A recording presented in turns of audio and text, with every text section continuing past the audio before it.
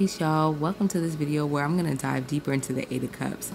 As we know in the African American Tarot, if you buy this deck, you know, they tell you who the figures are, but they don't necessarily give you the stories behind them. So this video is meant to give you the story behind the figures so that you kind of know more about what's going on and your readings can be a little more in-depth. But also, some of these figures and stories have nothing to do with the traditional thoughts process of the Rider-Waite deck. So it's nice to know where this deck is coming from so that you're able to get more in tune with it. Wow, the light just went off. But I'm just going to take that as an omen or a sign. So let's go like Eight of Cups.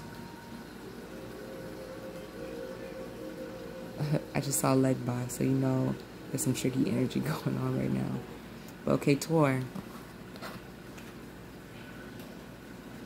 So Taur would be this guy right here. Malcolm X is in the background.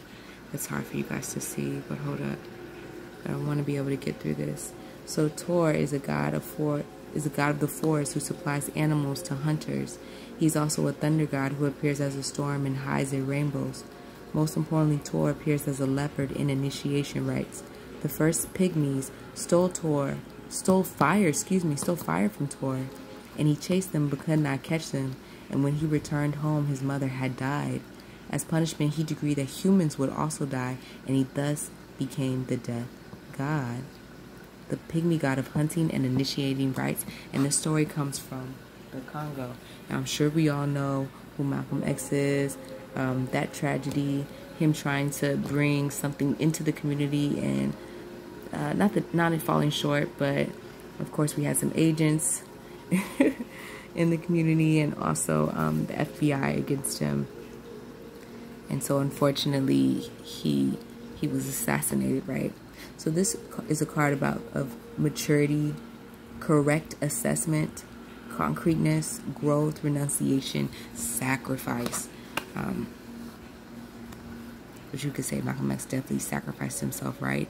And we see maybe it's the pygmies or the indigenous people of the land here. I know that's hard for y'all to see, but basically listening to what Taur has to say, right? So I see this more as like a meeting, an assessment, yada yada. I know the traditional Eight of Cups, I believe, is somebody like running away with their cup, leaving like the other cups behind. So take that as it resonates and see how you can put that information into the readings, okay? All right, I'm going to end it there because it's so dark you guys can't see this lovely card. So maybe go back to the beginning and check it out. All right, thanks, peace.